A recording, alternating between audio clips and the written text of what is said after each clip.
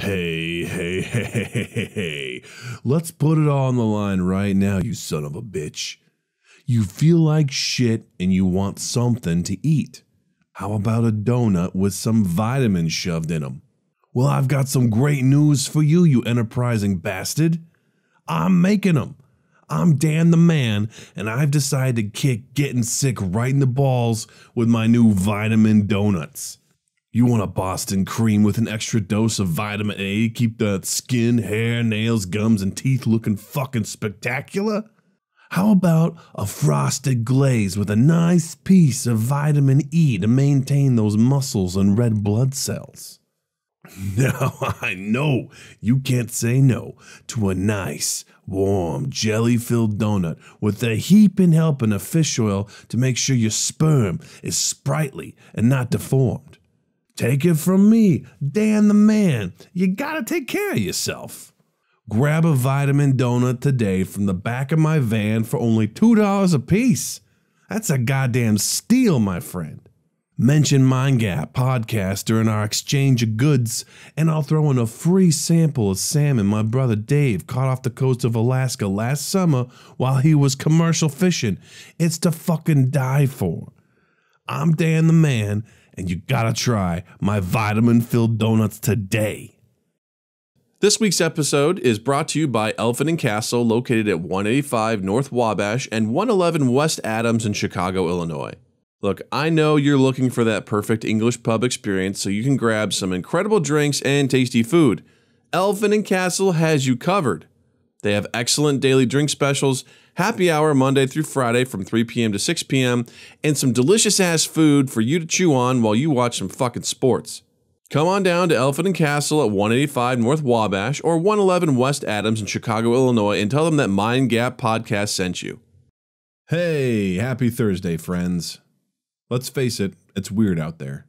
People are staying home, lifestyles are disrupted, and it's hard to know what's really going on. So Justin and I take some time to break down what's going on with each other during the coronavirus social distancing as we record over Skype. We talk about how this pandemic has impacted the world, the economy, and our day-to-day lives. We also take some time to celebrate the good that has come out of this in the way of creativity and kindness that has really flourished despite the difficult times. We hope you're staying safe and taking care of yourself, and we couldn't be happier to give you something to listen to in the meantime. So take a moment to relax, take a breath, and let's hop into episode 239 of MindGap Podcast. MindGap Podcast.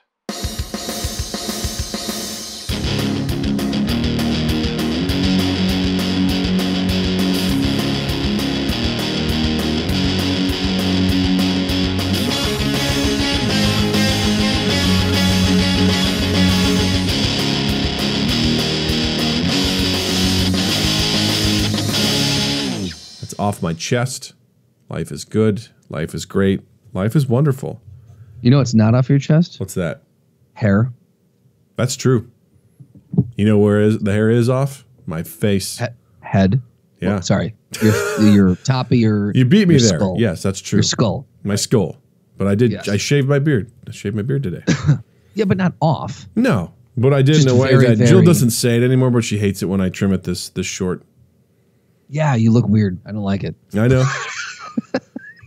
I'm not a huge fan of it, but there's a point where it gets so long, like it's, even though I try to trim my mustache and stuff like that, it's constantly in around my mouth, like long enough that it drives me nuts. See, you should let me shave you sometime. Wait, you shaved most of your beard off too, didn't you? I've got it down to a science. I went from I was at an 8 and I went to a 4. So I went halfway down. Is that the metric system, or is that? Yep. That's the follicle system. Is that universal, by the way? What, metrics? No.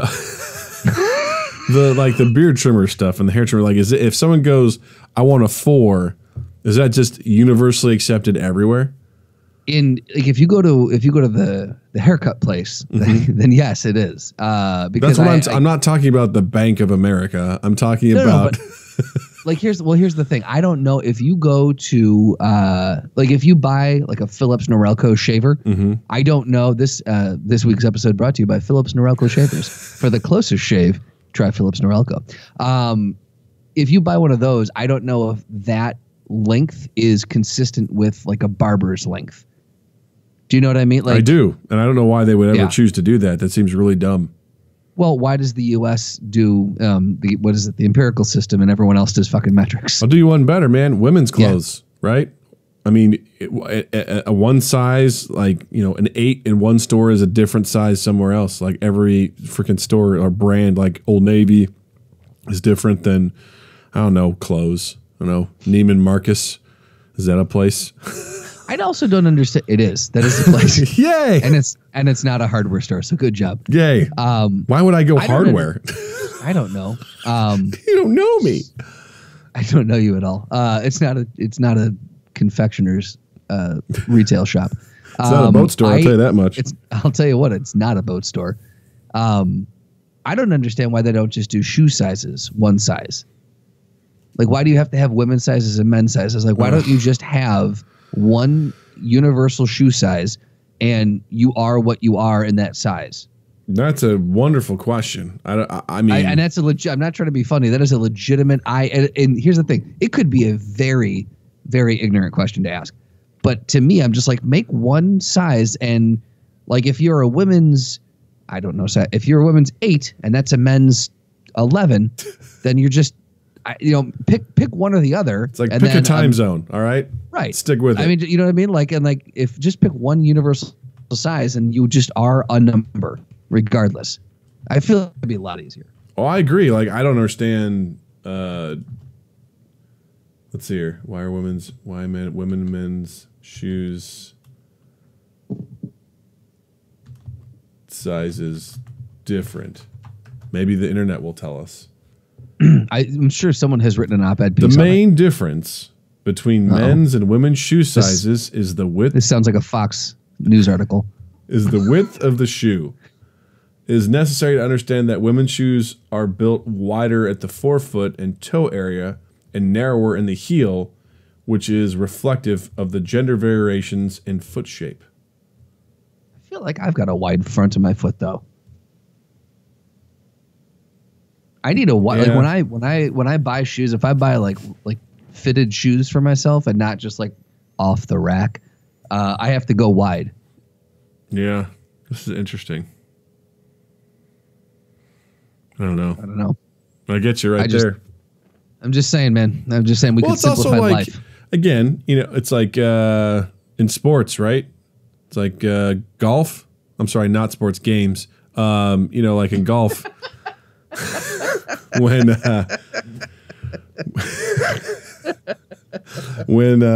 women, they get to tee off closer to the hole.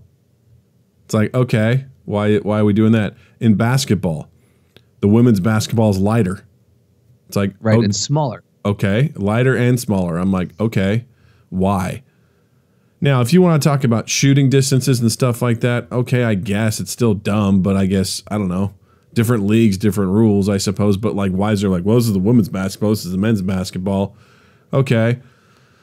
But in some situations, like shot put, right? Mm-hmm.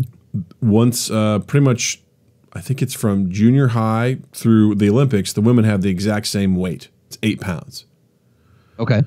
But men, it's before high school's 8 pounds. In high school, it's 12 pounds. Collegiate and through Olympic level, it's 16 pounds.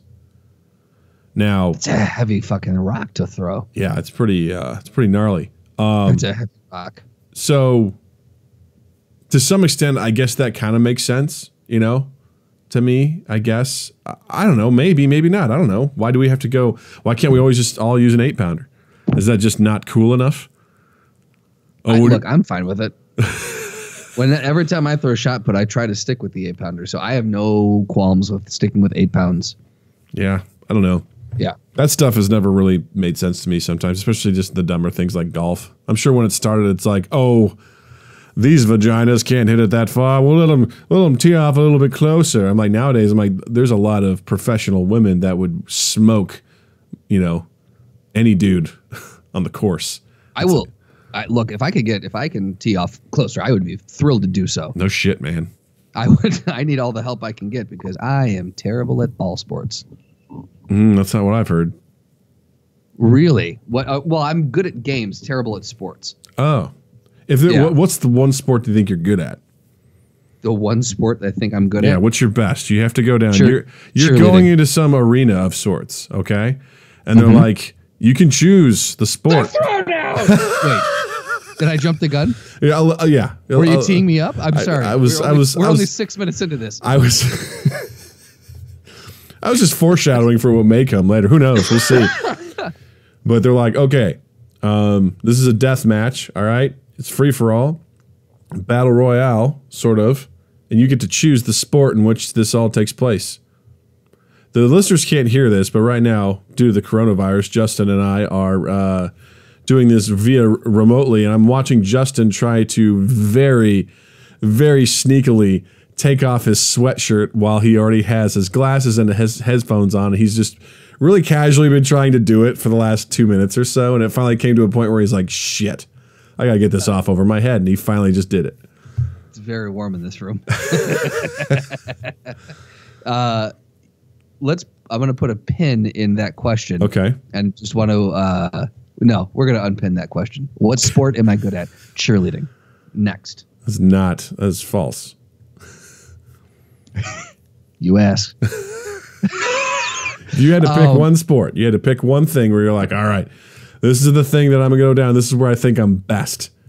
Archery. Archery. That's what you're going with? You don't seem to me like an archer kind of guy.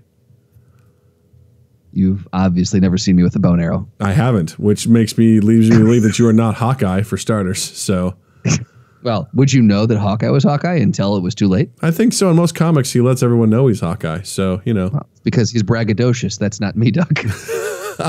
I too am extraordinarily humble. So, you know, I'm the most humble. Yeah. Honestly, I don't know. I would probably say, I think I had a natural, when I was younger, I had a natural proclivity towards baseball, I suppose. Okay. I was You're pretty very good. convincing. Like, I guess I've never been good at sports, man. Yeah. Baseball, just because, I mean, I can sprint pretty fast if I need to get under the ball. I feel like my reflexes are pretty good. I was terrified of the ball when I was a batter, so I'd be a horrible hitter. Dude, what about wrestling? You did a little bit of like combat sports. Wow. My gauntlet has been thrown down. My heart hurts now, and it's because I have cardiomyopathy. Diabetes.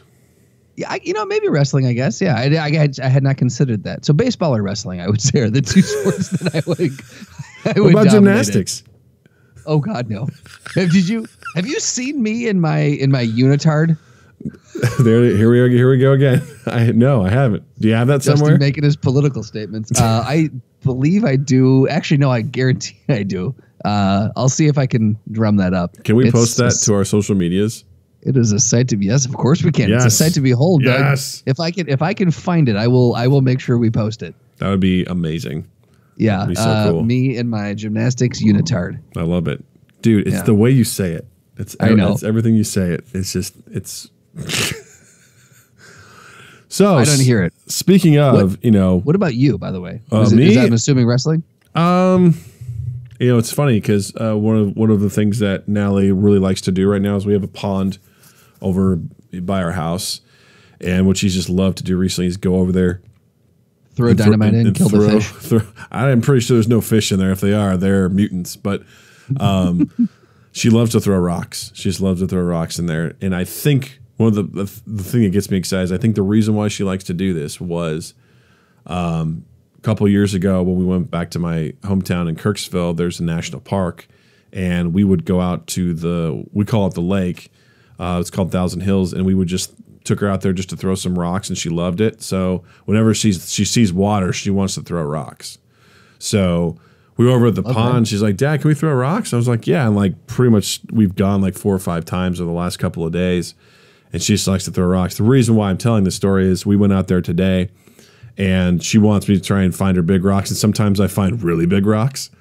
And today I found one. I was like, yeah, this is kind of like a shot put. And I did my old shot put for him, and I chucked it. I'm like, that felt really good. I was like, all right, yeah, look at that thing go. Was she impressed? Oh, yeah, I mean, she was excited. She covered her eyes because she thought it was going to splash her because it was a big rock. She's like, oh, God, This is going to get me. But I'm like, Dad's going to throw this pretty far out there into the pond. So you can look at her and just go, Natalie, we're going to do this again and again until you keep your eyes open and watch Dad. You watch me. You watch me. Watch. I don't care if the glare is coming off the water. You watch me. Look how good I am. Look at this. I don't know. I was pretty good at I mean, if you want me just to kind of get in someone's way and block them, I'm pretty good at that. That's about the only thing I was really good at in football. I could block. So people the old sport of block. Yep. I am block. I am block.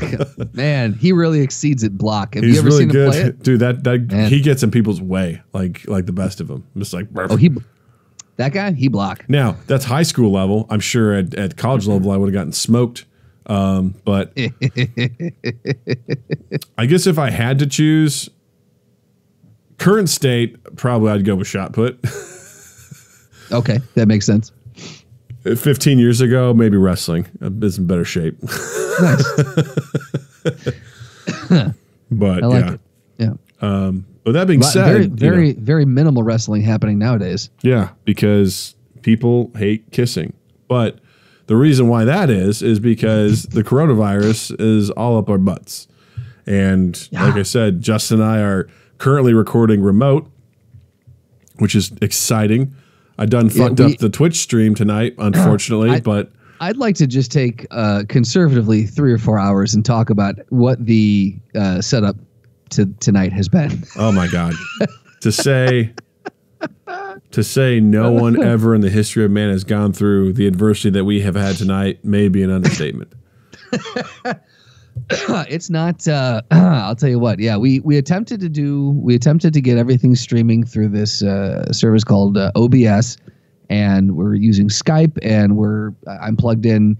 I've got our Zoom plugged into my computer, routing through Skype. That's going to Doug's computer. He's got his mic plugged in. So all these different elements on top of each other, and it was the most glorious shit show you have ever witnessed. Those who are on the stream, thank you. They got such a treat tonight. Oh boy. With the feedback. I think if I'm not, we're probably going to leave that up there, right?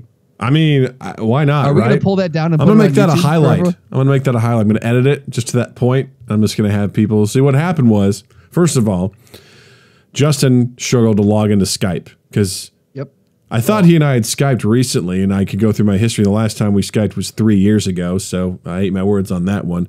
So he was struggling to find his way to log into that. He gets in it, and then I'm feeling pretty good. And then we turn on the Twitch stream, and there's visuals, but there's no audio whatsoever. They can't hear us, and it sucks because we had a lot of people in there. I was so excited. People are indoors right now anyway. Can't do much. It's a perfect time to hang out with us, do some Twitch, talk some shit, have a great time. I was pumped, and no audio. Couldn't hear me. Couldn't hear Justin. Nothing. So I'm just frantically trying to adjust the audio, trying whatever I can. And then I flip something on, and we get audio from Justin, but then it just starts looping and looping and looping, and it doesn't stop. It just But here's loops. the thing. It was only like 10 seconds of everything that we had been saying. Yep.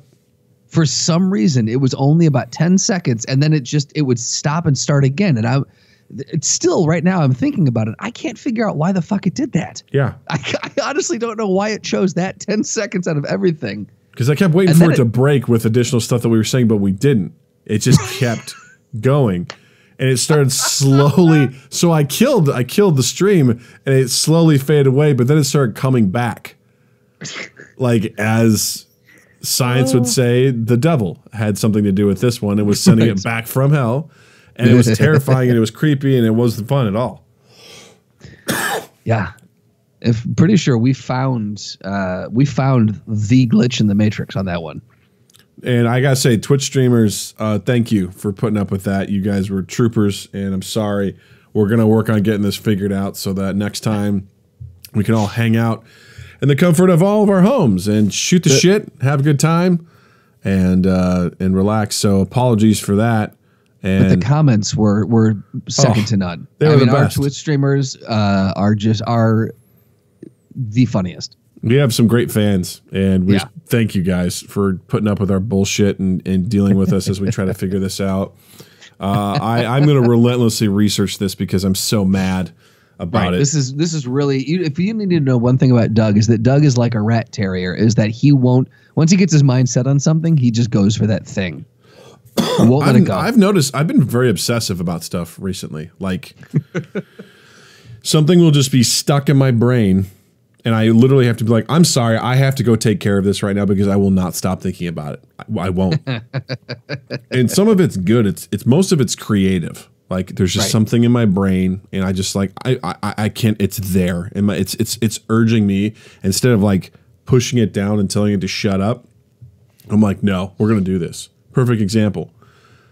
I've spent the last couple nights staying up far past my bedtime editing stuff. And last night I told myself, I'm not going to do this again. I went to bed 10 minutes earlier than the night before, so I guess that's a victory. And as I'm about ready to go to sleep, all of a sudden, I start telling a story in my head, storytelling of something that happened that I was like, it was a serious moment that I kind of wanted to make into a joke. And I started formulating the story in my head.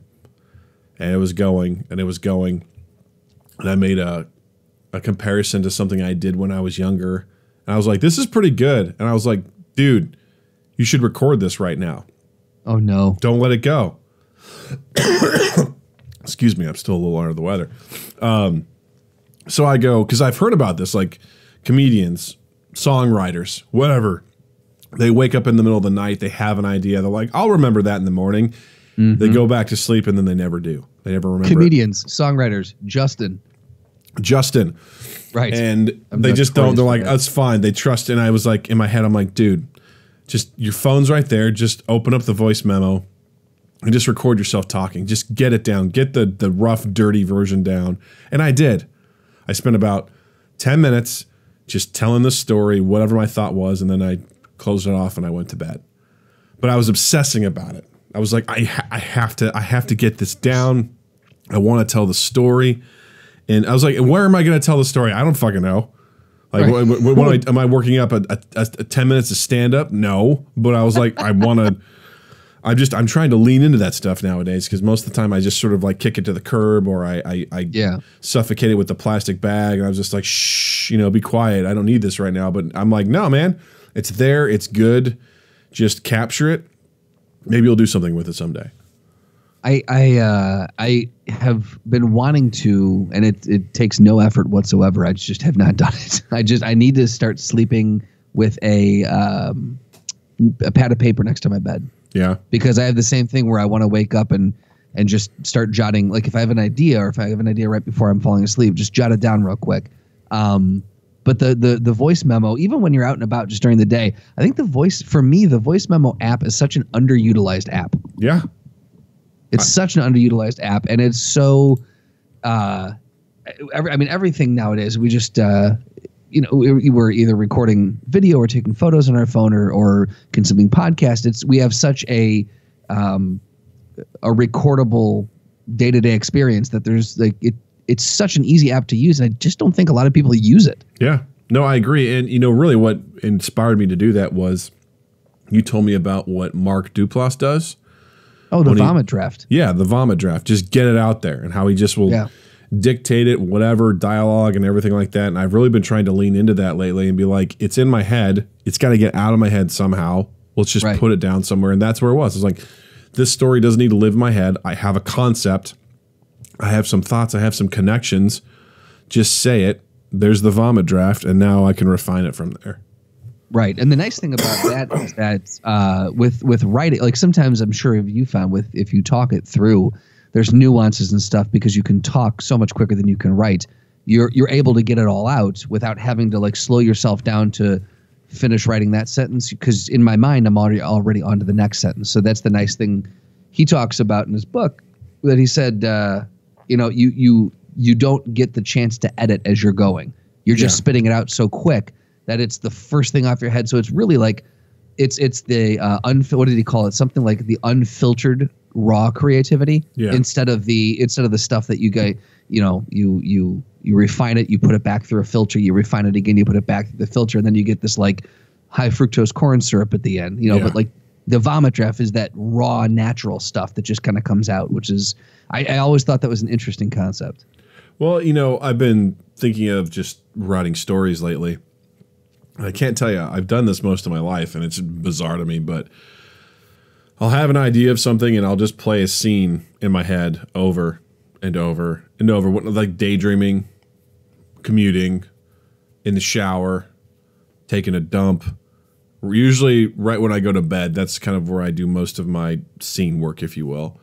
And I'll just like play it over again, and it's almost like I kind of liken it to running a simulation. Where I do a simulation and I was like, cool, do I like how that went? I don't know, let's try it again. And I'll like play out the parts that I liked in my mind and then try something different. What if this happens? And I'm like, cool, let's do it again. I do it again and I do it again and do it again. And then I'm like, cool, I think I understand how that works. And I just move on to the next piece. And then it's just like a continuous, almost, I guess I don't know if it's obsessive, but it's just me trying to process whatever it is this thing is that I want to get out. And my favorite part is most of the time when I'm taking a shit, I'll sit down and I'll go into daydream mode and I'll just start talking out loud of dialogue and I just roll with it. And I've had some of the best dialogue while I'm taking a shit and I just walk away and I don't always remember exactly what was said. I was like, dude, that was really good. I probably should have wrote that down. I'm going to urge you to not use your voice memo app while you're doing that. No, disagree. Strongly disagree. All right. Well, we're going to agree to disagree on that one. Hold on. Have you ever had after you've done that, after you've had a monologue or a solo dialogue with yourself in there? That's what I call my dumps, solo dialogues. Solo dialogues. Have you ever? Well, two questions. There's so many questions I have from this. Two questions. For you, pal. Two questions. Have you ever done it at work? Probably not out loud. Probably not out loud. I was gonna say, like, have you ever lost your sense of surroundings and just like gotten so in your story that you realize, like, oh God, I've been talking out loud in a stall at work? No, I've never done that. If I have, it's when I know there's nobody in there. And then number two, have you done it at home? Come out and then Jill gone, the fuck were you doing in there? No. Okay. I'm very aware of my surroundings because I've been self-conscious of like my creativity and things like that. So I'm very like, if I'm alone, I'll talk about it. But speaking of that, this is an aside. I don't know if you'll be able to hear this. Good news is the listeners will, because I have this set up so that they can. Well, we hope. We hope. If not, whatever. I'm not going to edit it because fuck this. Fuck this day. Jill sent me a tweet. I don't know if you've heard of this, but there was this like city hall meeting, and this guy left during the meeting. He was like one of the council members to go use the bathroom, and he forgot that his mic was on. So this is a Naked Gun. Yeah, they did a spit the Naked Gun in real life, and it's the best thing ever. I love it. I'm gonna play it right now. You won't be able to hear it, but this is probably one of the funniest things I've. I won't belabor all the details. I'm sure most of you remember Mr. Guest's presentation so this woman's from last talking, time, and I imagine he's going to hit some of the highlights here in a minute.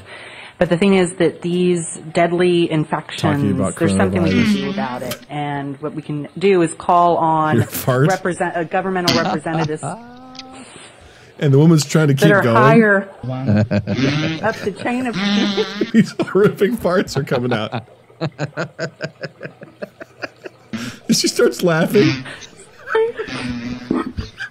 And ask for action at the federal level. I am aware of Mr. Brainerd's concerns that he raised last time, and there would be instances where I actually agree. She's back on track. We should take action locally first. But she starts there are not up. any KFO operations in Georgetown, so for us to just say it within the city limits. It just goes really off the rails. I don't know. I've never had that much of a bathroom experience before. I mean, this guy he had like a lot of wound up tight toots that were just sort of like going like. He's playing. Would be he's very melodic with his with what he was doing. Now there's a little bit left here. I'm going to play. So they're just losing their minds. They're laughing, trying to talk about coronavirus. This guy just walks back in, has absolutely no idea. Everyone's laughing. Don't know any boundaries. So a state by state approach so he sits would down, just and they basically mean are telling him like, "Dude, your mic was on." And he dies inside. And it's just like he's like, "What?" They're like, "Yeah." He's like, "I had no idea. It was on the whole time." It was just like. Just farts. Oh, I'm like, oh my God. So good. So it's amazing. Yeah. I've never had that happen to me, thank God. I think I played for you once the dude that was like breathing really heavy in the toilet, right? The toilet area. He sounded like he was doing leg press. The one at your work. Yeah. He was your old work. Yeah. For 10 seconds, like it was just going on. So I recorded it. It was 10 seconds of just. Oh man.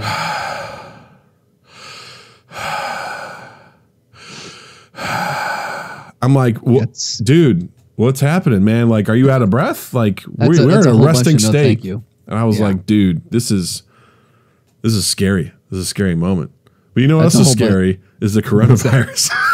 Oh, wow. So good. Such a good transition. How's it been? How's the dude? This has been crazy. It's been so crazy. Yeah, man. I've gone from I've had a wide breadth of emotions. Yeah. A wide range of emotions. I started out in the camp of, all right, guys, we relax. We get it. Everyone's getting the flu. Fucking relax. I was definitely in that camp. Yeah. And then at some point, logic got the better of me, and I went, oh, this is legit not good. And I started really. I keep telling Beth, I was like, I just want things to be back to normal. This is not how I thought the decade would start off. It's a very rough start to a decade. Yeah. I mean, to put it lightly, I feel like the year has been canceled, basically. Like everything, all the thoughts and ideas that was like, oh, we can do this year, and oh, we'll go see this show, and they come to town, and yada yada, and oh, then the summer we'll do. I like all these things you were coming up with, and like I said, like I just feel like the year has been canceled. Like it's just like, what the fuck is going on? It's very unprecedented, and I think the hardest thing for me is not knowing. I just don't know who to trust right now. Oh, that's so as far as information goes. You know what I mean? Yeah. No, man. And I think that's the most stressful thing for me is that I'm like, I just want a better idea of, do I need to brace for? Because I heard someone today, there was a Bloomberg. No, not Bloomberg. I'm sorry. Who the fuck's de Blasio?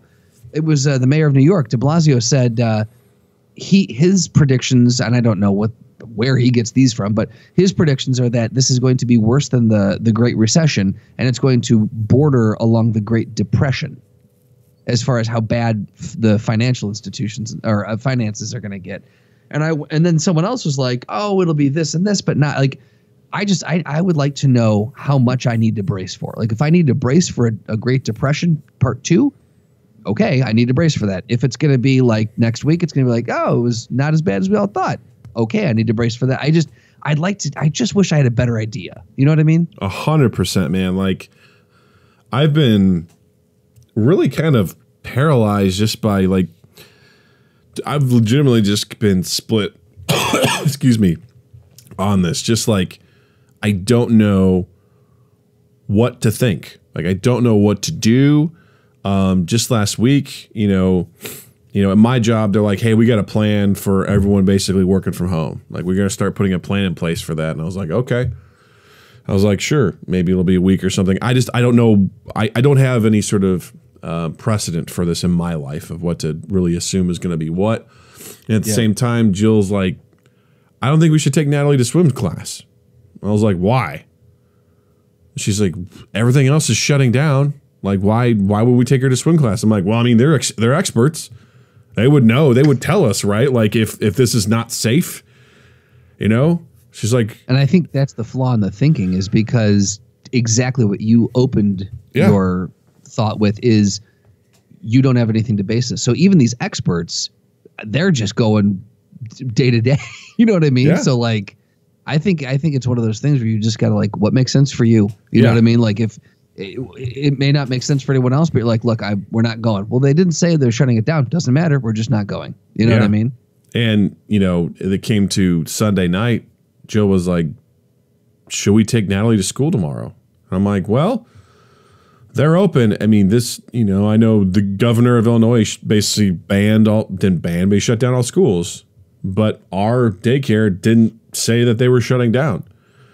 So I was like, well, they're open. I mean, I trust this place. I think they're great. I think they're going to know. I mean, they would tell us if it's not okay. But Jill's like, she goes, at this point, they're canceling all these gatherings. Sports are canceled. Like all these things are canceled. She goes, right. in lieu of all of that, why would we bring our kid to daycare? And Practical Doug's like, I agree. Right, like that's a really hard argument to argue against. Like when they're basically saying baseball's canceled. Yeah, it's like, when that happened, I was like, oh shit, NBA canceled their season. Oh shit, like movies productions are getting canceled. Movie theaters, movie release dates are getting pushed back. I'm just like, whoa. Right, not only are movie release dates getting pushed back, but to what you just said, like actual productions are getting shut down. Yeah, like that is you would talk about, you know, again, an industry where you're losing a lot of fucking money. Like, holy shit. Not now, of course, every industry is losing money, but yeah. Well, I think the hardest one. Oh, go ahead. No, you go ahead. I was going to say, I think the hardest one at this point is of course, and everyone's been talking about this, the hourly workers, and specifically the bars and restaurants closing dine-in, where you can still do curbside pickup, you can still do delivery, but shutting down, you know, the dine-in option. Yeah. We've got a lot of people that we know, you know, I used to do the other podcast, the Best Bar Podcast Ever, and everyone that we had on that podcast makes their money from working. And if they don't work, they don't get paid. And so like that's to think about, conceptualize for a second, not having a paycheck for 2 weeks. I can't. Because that at least 2 weeks. Because that's what the position they're in right now. For the next 2 weeks until March 30th or 31st, they're not. The bars or the dine-in is closed, dude, and it may go beyond that. Honestly, it may exactly, yeah. Because again, I can't tell. I had a meeting today at work, and they're like, "We're planning for possibly 6 weeks."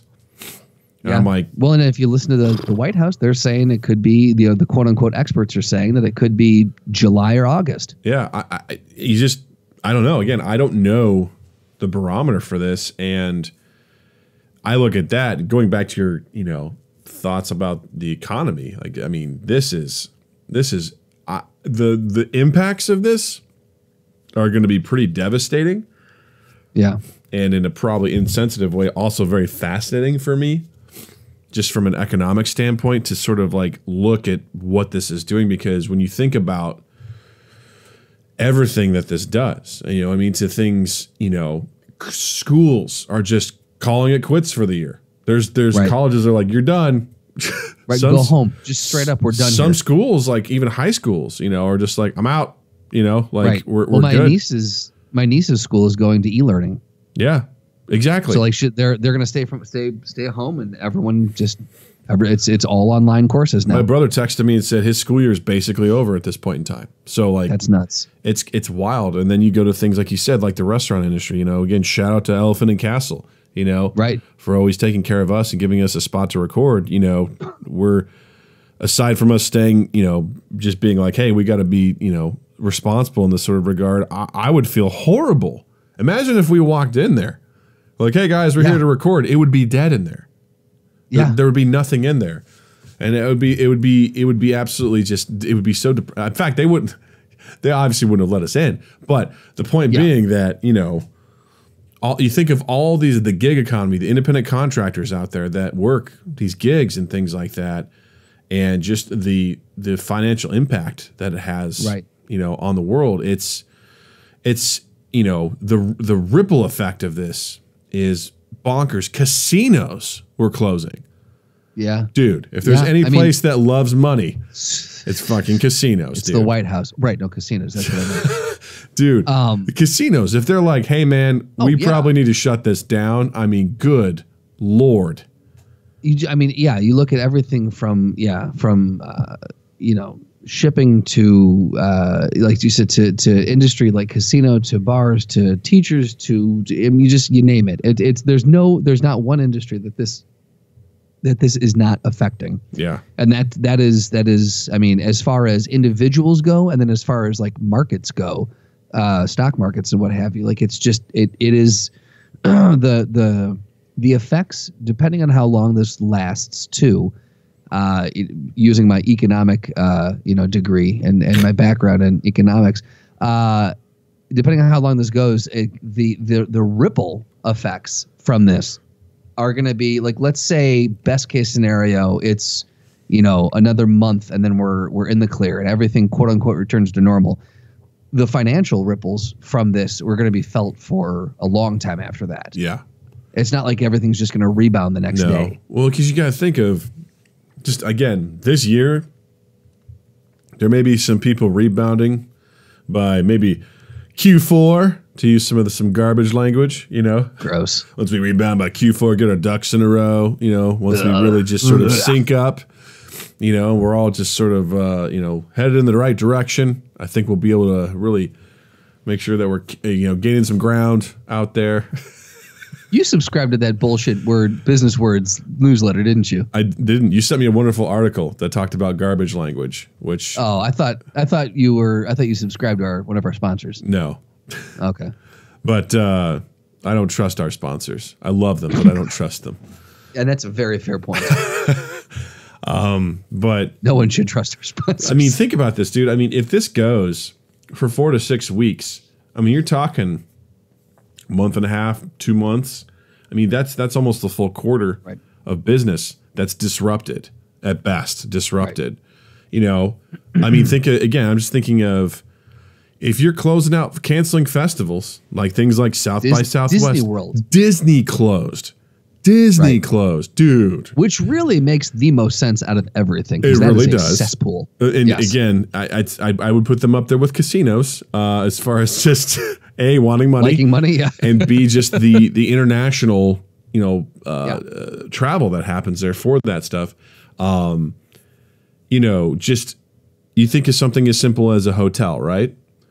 Mm-hmm. Something like Lollapalooza. Let's say Lollapalooza comes in. You know how much ancillary income is benefited to hotels, restaurants, shops, everything like that.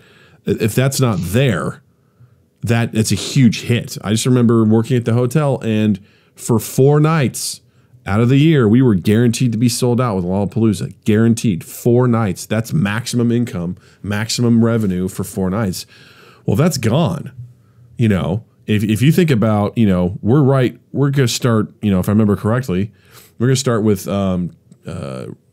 convention season starting very soon in Chicago. Right. McCormick Place and stuff like that. That stuff starts going out the window. The McCormick Place is not getting used. That's money lost. That means people aren't coming to visit, which means airline travel's not being used. Hotels aren't being stayed at. Restaurants aren't getting, all that stuff just goes out the window. That is a huge, huge impact on the economy. Right. That ripple effect, man. Yeah. It's insane. And it's also, again, incredibly fascinating to me when I think about stuff like that and how that affects everything. And it is on such a massive scale right now that I don't know how. I don't know what you do, man. I mean, I hear some of the headlines are that they're thinking about just sending people money, just the government being like, here you go, like spend some money, which is hilarious to me. But at the same time, I'm like, hey, man, at this point, all options are on the table because this is a worldwide thing. This isn't just localized to a region. This is an entire world is being, affected by this. Yeah. Absolutely. Well, and I think too, like to that end, it's not you can't look at this with the same kind of pragmatic approach that you look at other things because the problem itself is in no way, shape, or form logical or normal or like you've got to. This is one of those situations where they talk about like we got to think outside the box. You absolutely have to go far outside the box because you've never had to solve for a problem like this before. Yeah, ever. Like there was some, I was talking to a couple other people who were in the industry, and they were saying that, in their respective bars, a couple bars in the downtown area, they were saying that what they make in on St. Patrick's Day, they were talking about, they're like, I hope they don't they cancel the, because at that time Chicago was like, we got this, we're gonna dye the river, we're gonna have our parade, fuck it. And they were like, if that happen, if they do close that, they're like, what we make that Saturday before St. Patrick's Day, we make in one day what we normally make in a week. Yeah. And they were like, that was one of those things where that keeps them in the black for a long time. And not only did they cancel the parade and the river dyeing, they completely shut down dine-ins. And so at that point, they weren't even looking at that possibility. That seemed there's no way they could do that. That's not even something we need to consider, because that's just crazy. Well, it comes, and now you have to consider it. So to that end, like, there are things that you just don't think you have to consider. That's why you have to think so far outside the box, because this is just nothing like you've ever had to wrap your head around before.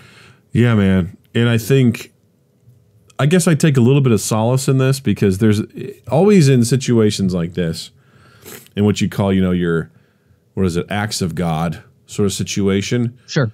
No one can control this. Like, it's here. No. Now, to some extent, you can mitigate the damage that it does, but to this situation, like, this thing came, it spread, and if in a weird way, it's kind of bringing people together.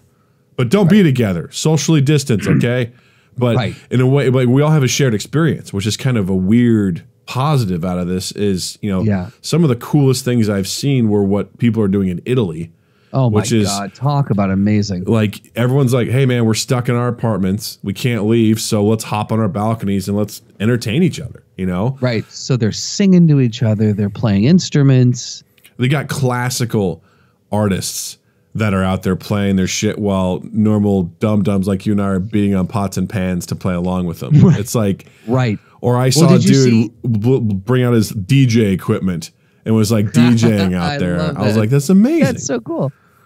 And that's what a nice alternative. Like, turn off the news for a second and go outside, or not go, like, turn off the news, open your window, and have that shared experience. Like, what a cool thing where he's playing that, where you don't have to sit there and just be engrossed in the doom and gloom that's happening, because look, it's happening. You're not going to, if you turn it off for a half hour to an hour, you're not going to miss anything dire. There's been some beautiful things that I've seen come out of this. Part of it is just, go ahead. Sorry. No, there was one I saw, they highlighted in the news today. I think it was Italy as well, where there was an 80-year-old woman who had a birthday.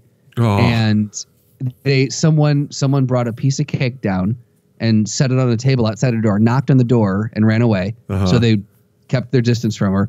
And everyone, like, across the because their apartments are close to each other, like across the streets and everything. So there was a window right by the outside of her apartment door, and she came out. The entire building was leaning out their windows singing "Happy Birthday" to her. That's what I'm talking about. Like, that is so amazing and heartwarming.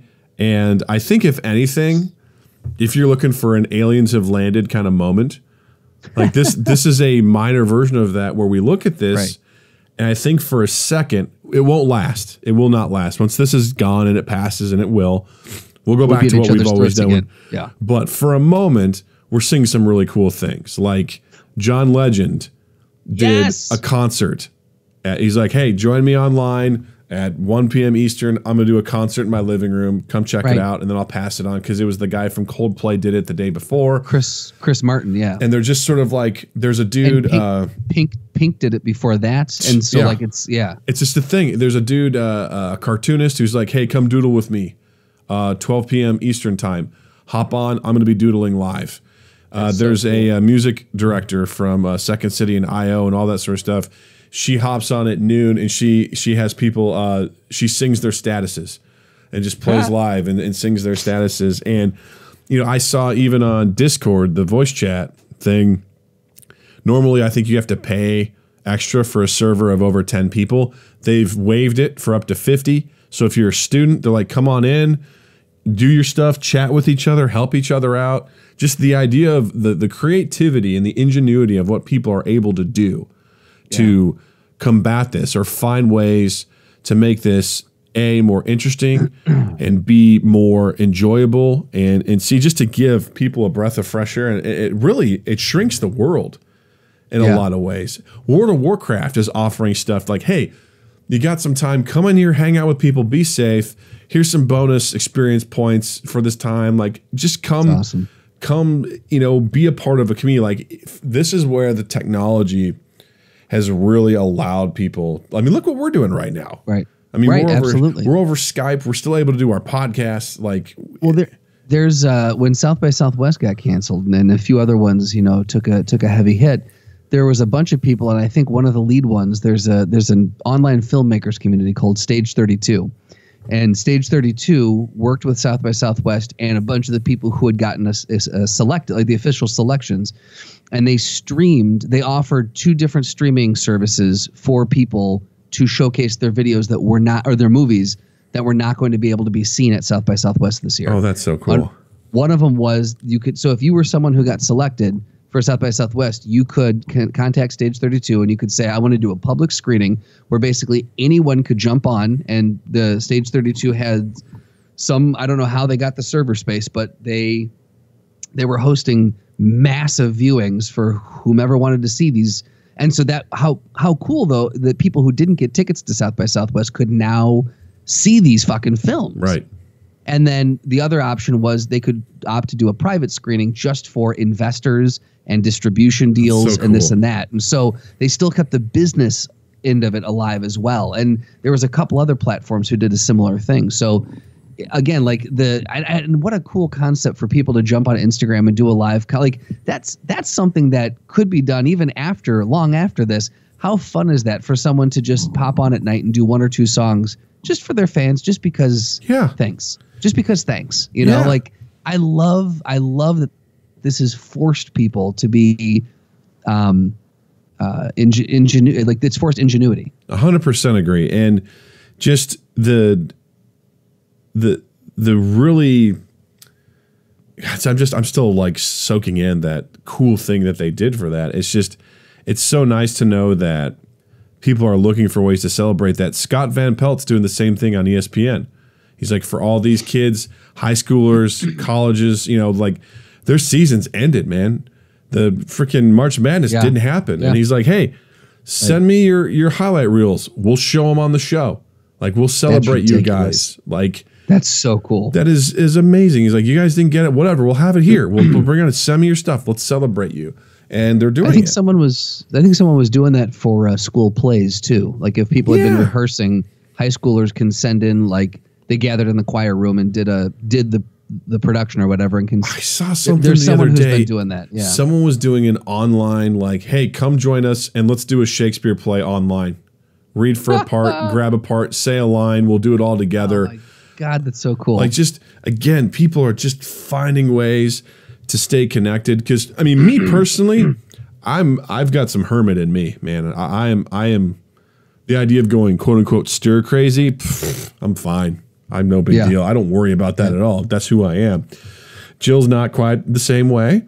She's sometimes we bounce off the wall. Dude, I could be in here for easily a week in my house, not leave, and be fine. Like that's 100% who I am, for better or worse. That's who I am. But for some people, that's a real, like, I feel alone. I feel trapped. And we have the ability now to find interesting ways to connect with culture, to connect with all these sorts of things. And I love that a lot of, really in general, there's been a few assholes out there, like the dipshits down in Tennessee who went and gathered up all the hand sanitizer that they could. But fortunately, Amazon shut down their account, so they couldn't sell it. That's awesome. I didn't realize that. Yeah, Amazon was like, fuck that. And they cut them. And so they got left with all the supply, and they ultimately donated it all because there was going to be legal action against them. So good for them. Like, I'm glad that happened. Yeah. Legitimately glad that happened. Yeah. And then you've got things like Disney went ahead and put Frozen 2 on Disney Plus because they're like, these kids are going to be home. Like, just give it to them. I saw someone reach out. They tweeted to Pixar. They're like, guys, put Onward, that new movie, on video on demand. They're like, I'll buy it right now. Or like put it out there. I was like, me too. I wanted to see that movie. I was like, I'll buy it. Comcast is doing. I was just on Xfinity's website, and actually they're doing any Universal movie that's supposed to be coming out. They're like they got a Trolls movie and another movie coming out. They're doing, instead of theater releases, you can access the day it's supposed to be released in the theater. I think for 48 hours after it's supposed to be released in the theater, you can basically do a home screening of it. So let me ask you this. Yeah. How do you think that's going to transform? What do you think is going to happen? Do you think there will be any trends, business trends that start from the situation? Like, for example, the movie viewing experience, right? We know what it is. We go to the movie theater when a movie comes out and blah, blah, blah. Do you think that people may or may not enjoy this so much, this option, this immediate release, that this will take... Because it happens already, right? Some of these movies, these independent ones, are like, hey, it's out on video now as well as in the theaters. They're just trying to do a shotgun effect because they don't have the pull like some of these other things do to be like stay out forever in the theater and then convert to, DVD and streaming or whatever and go from there. Do you think this will start something in that regard where people will be more willing and there'll be a bigger market for people to, say, consume movies, for example, the day it's released, having it available immediately?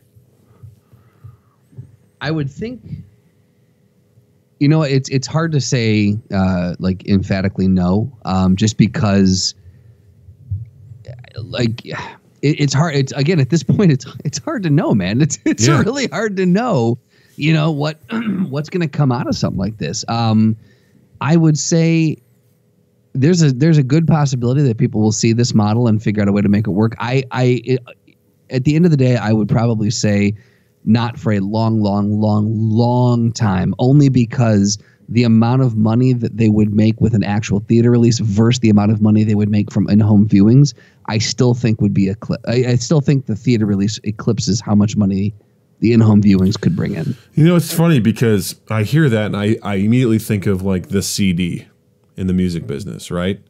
Everyone was like, hey man, CD, it's where it's at. We can charge $20 for a CD. People are going to buy it. And they sort of ignored the MP3 world and everything like that. Now, it's not an apples to apples comparison, but when you said that, I'm like, yeah, but what if that's what the market wants? Like, would they be willing or would they be able to adjust to that? And I'm like, I think we're starting to see that with Netflix. Because true. They still have to give a run in theaters, but it is not too long after it comes out in the theater that it is right on Netflix for their stuff. And sometimes same day, like in theaters this day, and then they may release it for a week in theaters just to meet the requirements to be considered for the award shows and what have you. But I do think the trend is already started. This may be the thing to help kind of nudge it along in that direction. Yeah.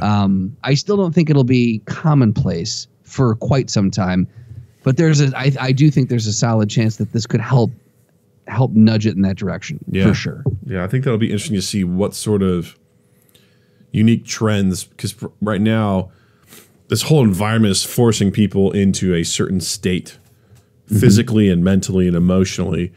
And if we're in here for 4 to 6 weeks, we may establish new habits, right? And that's very true. Yeah. Curious to see what people will like, dislike from this entire experience, and what that, again, you think about ingenuity, right? Tell you, humans, man, when their backs against the wall, they come up with some really interesting shit. Look no further than your prisons, like, man, those guys are like, I'm in here for life. I'm going to figure out how to make booze in the toilet, with fruit. Like I'm stuck in my house. I'm going to show you how I'm going to entertain myself. I'm going to find a way to make this happen. Right. And I've never ceased to be amazed by what happens with that stuff.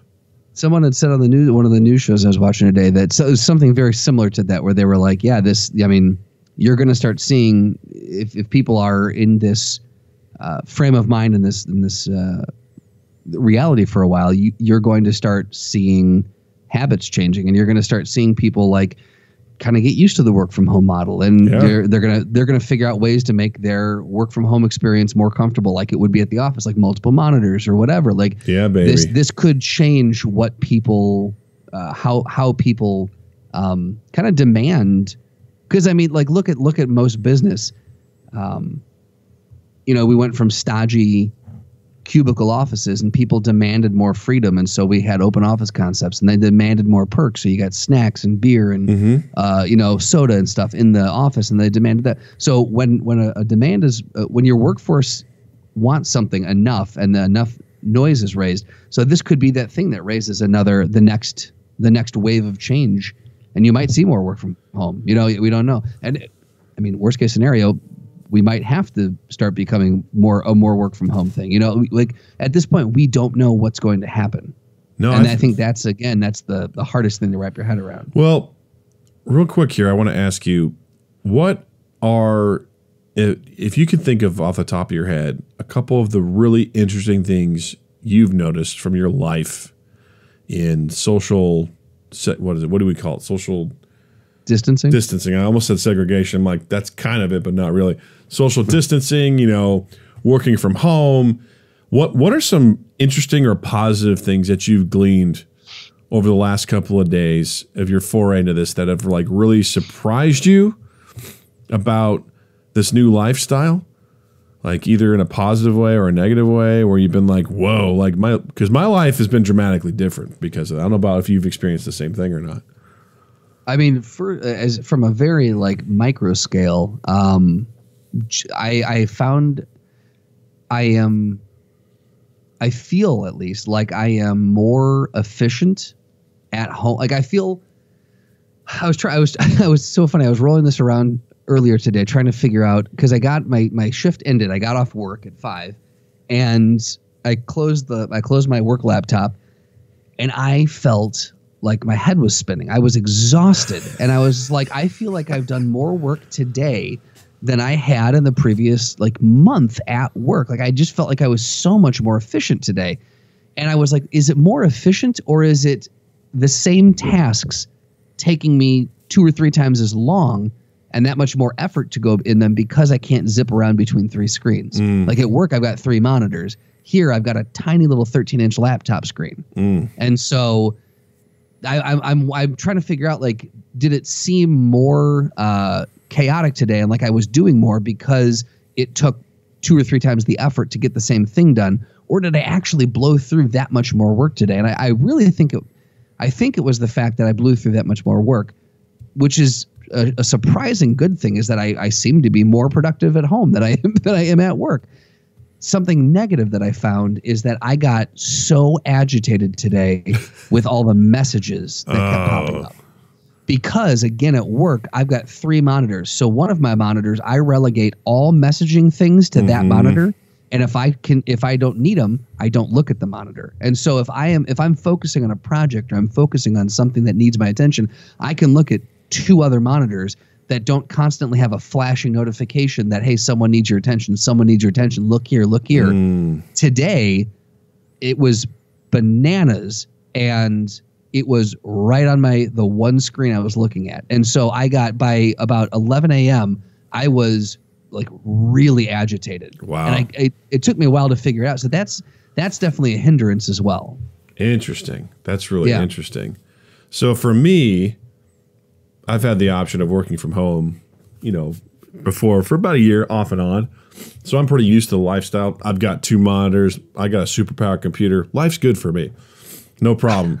I just slip right back into it. No big deal. However, Jill is working from home, and now Natalie's not going to daycare.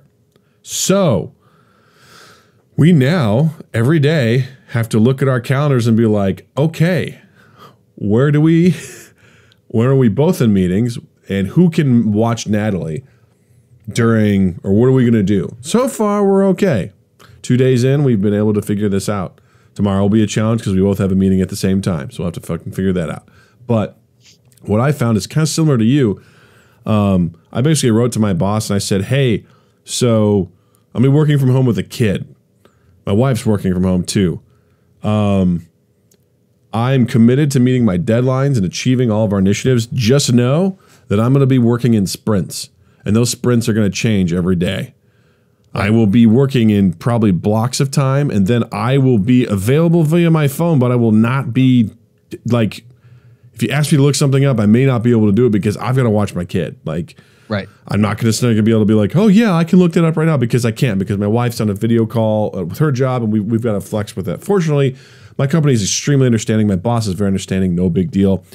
But because of that, and I know I only have this small stretch of time to get something done, I'm super productive and I'm super focused, because I'm like, I have 50 minutes to get this done before I have to go grab Natalie. So I gotta go. And I'm just like, bam, bam, bam, bam. I feel so much more accomplished. And That's on fantastic. the other side, I fucking have spent some amazing quality time with my daughter. Like, just see, that's really cool. Absolutely amazing.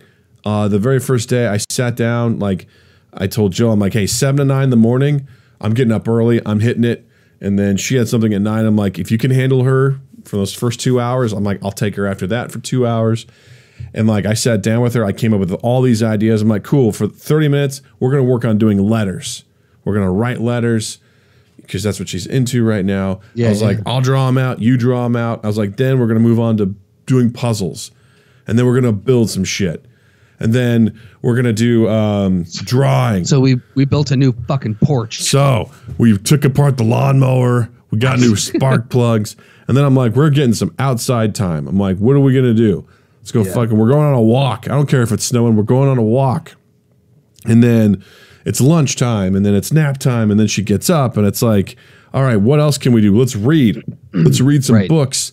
And then very minimal TV time and stuff, because we really used to be like, hey, sit and watch this movie. We'll go and do whatever. And I've had some amazing time with her, and I felt like this sort of like bonus to our relationship. You know, today I had her from 9 to 11 in the morning, and I was like, we're going outside. The sun's out. We're going outside. It was a little cold, but I'm like, fuck it. We're going for a walk. Dude, we were gone for over an hour. She wanted to walk to a playground. I'm like, I go, you realize how far that is, right? She's like, yeah. I'm like, let's fucking go. We walked all the way there, playing around. I told her, hey, if you can walk all the way there, I'll carry you on my back on the way back. So I carried her on my back. I'm like, this is also good exercise for me. And also, because I have a tendency to sit in one place for a long time, it gets me up and moving. I feel more awake, more energetic. Like, it's been an amazing sort of like look at how things could be. Also, again, already appreciate teachers and shit, but goddamn, after this, I'm like, man, this is why I could never homeschool my kid. The hubris to think that I could teach my child anything. I'm like, going, you're working on letters, right? Let's look. I'm just copying what they're doing. Let's work on letters. You have what do you do in math? You build shit. Cool. Let's build shit. You know, like, whatever. That's another bonus that I actually just thought when you said that. Like, I've been going on runs again at lunch, and I haven't been able to do that because when I exercise, I sweat like a fucking pig, and I don't want to just sit in the office in that stank. Yeah. And so I can come home. Nice. I can shower, and with like wet hair and like ratty clothes, I don't have to worry about getting back to like quote unquote work ready. Yeah. You know, or I can come home and I can sit at home in my stink for a little bit. You know, like I don't have to worry about office mates. And so I've been able to get back out and actually start exercising again. And it's been the last 2 days have been fucking wonderful. And to your point about, letting your boss know, I feel like at this point too, businesses and bosses and everyone, they've got to, again, we are in a position that we have never been in before. We're needing to think outside the box and consider things that we've never been asked to consider before. So it is part of the responsibility for jobs. I feel like it should be to a degree a requirement for them to loosen up the deadlines and loosen up things and say like, look, I'm going to get my work done, but you're going to have to understand that I might be MIA for an hour or an hour and a half. And it's just the reality that it is now. And it's not like this is, it's not like this is normal. This is not like this is December when everything was regular. And you were like, I'm just going to fuck off for 2 hours. You know, like this is completely different. So I would like to think that a lot of, offices and businesses have kind of adjusted themselves, to help with that, because people just have to find a way. As Ian Malcolm said, life finds a way. That's so true. And just, to stuff I'd add on top of that is like, I've had so much fun with Jill being around here. Like, she's working her ass off, but I have been like, I feel like I've been killing it in the joke department, like just slinging just whatever, and I've been making her laugh. And Jill this weekend, she's like, she bought a shitload of food. She goes, I'm cooking this week. I'm like, okay. Like, she's like, just so you know, I because normally I cook like 95% of the time. She's like, no, I'm gonna be here. She's like, we're doing mostaccioli. I got this chicken thing I'm gonna try, because she's here. She doesn't have to commute all the way home. She can help out with that. And it's like, we're tag teaming it. We're spending a lot of time together as a family. And I feel like awesome, just this great bond with her. Like, it's some part of this makes me think like, man, how can we do this when we get on each other's nerves? But we're doing our things. We're helping with Natalie. And then we're absolutely just, we're living our best lives, I feel like right now. And it feels great. Well, it kind of makes you wonder how you're like, is there a way that I could adjust my life so this is my life? And see, that's what I'm talking about. What habits and what new things will be born from this, where people are like, wait, this could be I like this. The new work life. Like, can we do this all the time? And that will be extremely interesting to see what will come from all this. Well, there's one thing that I do think will come from this, and I think we're going to see it happen sooner than later. I think I read about this. Yeah, it's called the Throwdown. And because I referenced Ian Malcolm not so long ago, I think that today's Throwdown needs to be a little bit more lighthearted. Nice. And I think it needs to be between Ian Malcolm himself, Jeff Goldbloom, and one Mr. Bill Murray. So it's because I feel like it's Jeff Goldblum versus Bill Murray. Gotcha. I was like, wait, it's Ian Malcolm versus the real life Bill Murray. Yes. No, it's present day, not even like heyday. It's present day Jeff Goldblum versus present day Bill Murray, because they are at the peak of their weirdness. And I was going to say they're both extremely eccentric dudes. Like, very absolutely. I watched the Hot Ones episode with Jeff Goldblum, and I was like, I need to see that. I was like, this dude's weird. I love everything about him. It was just the way that he responded to things, and just like I don't know. I was like, man, this is an odd dude, but not necessarily in a bad way. Just for whatever reason, I'm like, I didn't expect this from you. But at the same time, he's incredibly cool, and I think this is a wonderful pairing of Bill Murray and him. I would say I look at Bill Murray as definitely being way more aggressive. Oh, 100%. Yeah. Like, Bill Murray's got a hidden rage inside of him. I just, the things that he can stir up and do. And I just look at Jeff Goldblum as he's a lover, not a fighter, man. Like, that's kind of like my thing, the way that he is, his lifestyle. Like, he's not the kind of guy that looks at me like he holds grudges. He seems like he just wakes up every day and just, eats a salad, and has this silk shirt unbuttoned 3 buttons down as he stares over his veranda looking over the ocean. But underneath that shirt, he also holds a wonderful chest of hair. He holds a 7-inch blade. But he doesn't know how to use it. He has it because it has a good energy from the Aztecs. And, he read about them. And he keeps it there, but he has no idea how to use it. He has no intention of ever using it. He goes, it's a symbol. Does the pointy end go into him or into me, or where does this go? Like, do I hold it? Really, what this is it's you see the chakras of the dead, of the mystics. They pull together the energies of the universe, and really what it is it guards your heart. Just like Short Round said to Indy, cover your heart. If he's got a magic knife, then I feel like I got to give it to Goldblum. It's not a magic knife. He's just made up a whole bunch of bullshit that he bought at a gift shop when he was down in South America. He didn't make shit up, Doug. Oh, he did. That is all 100%. See, what'll happen is that Bill Murray's got a revolver in his holster in his ankle like he's a cop for some reason. He just pulls it out and he's just like, whoosh, Yeah, but it's not loaded. It's got one shot and it's got one bullet in it, and he challenges him to Russian roulette. But the bullet, if you unscrew it, it has whiskey inside of it. Exactly. Yeah. So you'll die slowly if it hits you. It disinfects, native whiskey, but also infects at the same time. It's very scientifically advanced. Yeah, I feel like Bill Murray's a little more unhinged, almost like a chimpanzee. And, and if there's one thing I know about chimpanzees is that they can kick your ass. They can what? They can kick your ass. Oh, that's not what I heard. Okay. Yeah, they can also lick your ass. They eat you from the ass first, that's for sure. Yeah, I gotta say, I don't think even though you have no-butted every single thing I've said, I don't think that Jeff Goldblum is as passive as you might think. But I do think Bill Murray somehow equating him to a rabid chimpanzee is shockingly accurate, and so I don't know why I've never thought of him that way before, and it's so fucking spot on. So I got to give Bill Murray for the win. All right. So here's what I got to say. First of all, I will no butt you all day long when it comes to the throwdown, because this is a do or die situation, Justin Strandland. And you need to understand that. Sasko would not approve, but whatever. All rules apply except in the throwdown. Okay. All right. That's good to know. I didn't realize that was the rules. I didn't realize we were playing prison rules. Wait, prison rules are like, hey, man, we got to support each other except when we fight to the death. Right. I didn't realize that was the way that this was. Bill Murray for the win. For the win!